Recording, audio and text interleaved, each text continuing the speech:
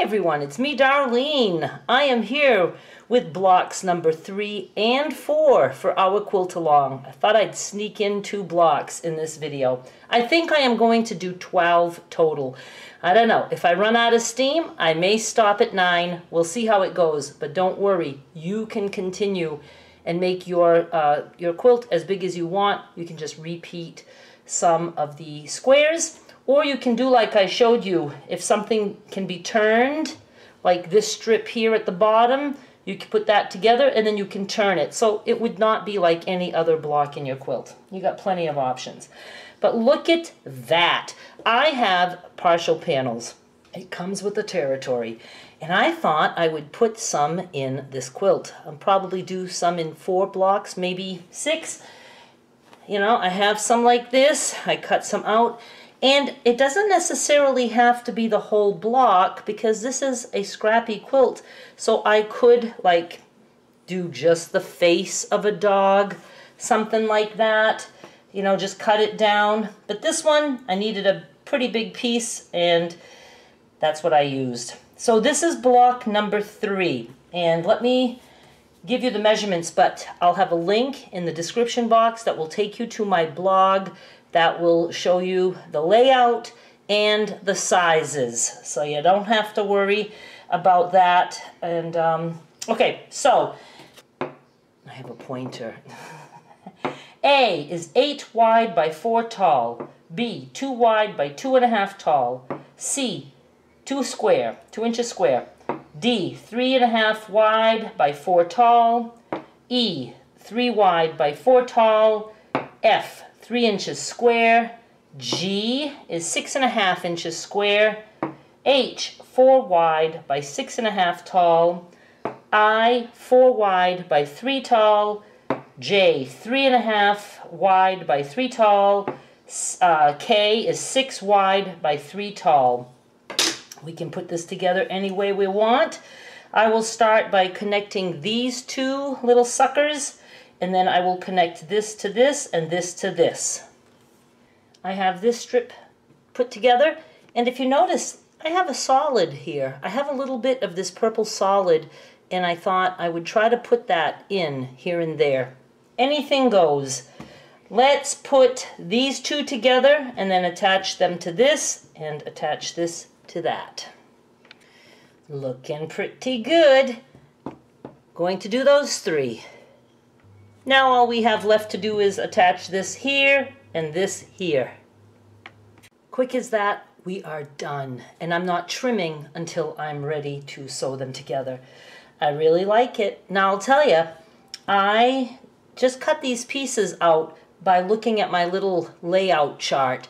I did not plan ahead and, you know, try to put anything together. I don't care about that. I like it to be organic. I just cut a bunch of pieces to fit the sizes I needed, and whatever works, works.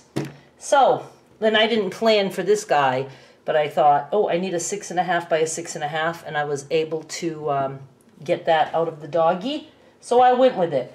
Okay, let me set up and we will do block 4. Here is block number 4. And I know, it doesn't look like it's going to work, but I do want to say, sometimes I design these blocks when I'm very tired, and you probably shouldn't put anything together, or do your cutting at least, until we see if it works, because I could make a mistake.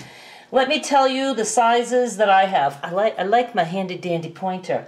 We have, get back in line, A, 7.5 wide by 3.5 tall. B, 5.5 wide by 5 tall. That needs to go like this. C, 3.5 wide by 2 tall. D, 3 wide by 2 tall. E, 2 inches square.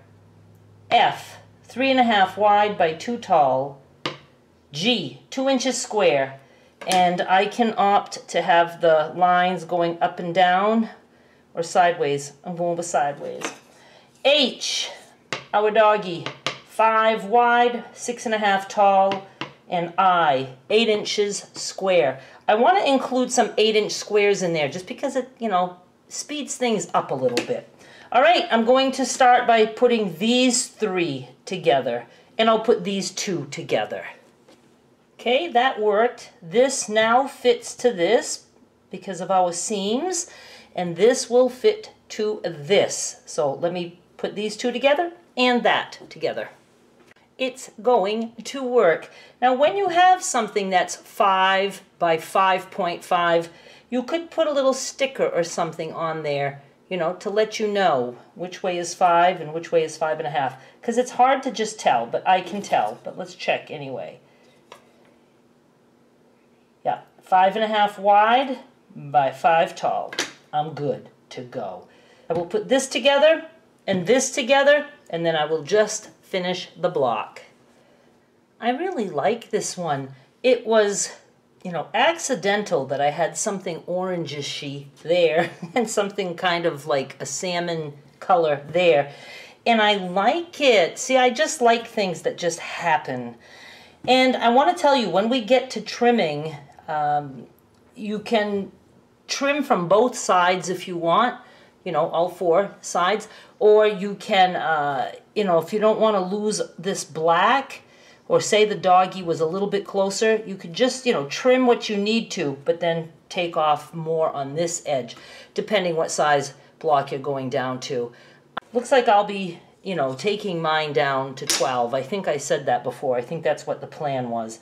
And I set it up to be a 12.5-inch block, so we have some wiggle room. I guess that's about it. This is what we made today. I'm so happy I'm going to have some scattered doggies. And I will on purpose, you know, do some where it's just partial dog, just to get you used to just cutting shit up and not worrying about it. You know, sometimes we find a panel, or, you know, some people get panels from me on eBay where there's a panel and it's cut crooked, and that's why it's on eBay. And you can use that. You can use it in a Scrappy quilt, or you can use it in crumb quilts. So nothing is ever wasted, especially for crumb quilts. You can put anything in there. I'm going to take some pictures, and I will again remind you, the link is in the description box of this video, and you can go and grab the layout, sizes, all that stuff. Thank you so much for watching. Subscribe so you can get the rest of this series. I'll be back with more soon. Bye!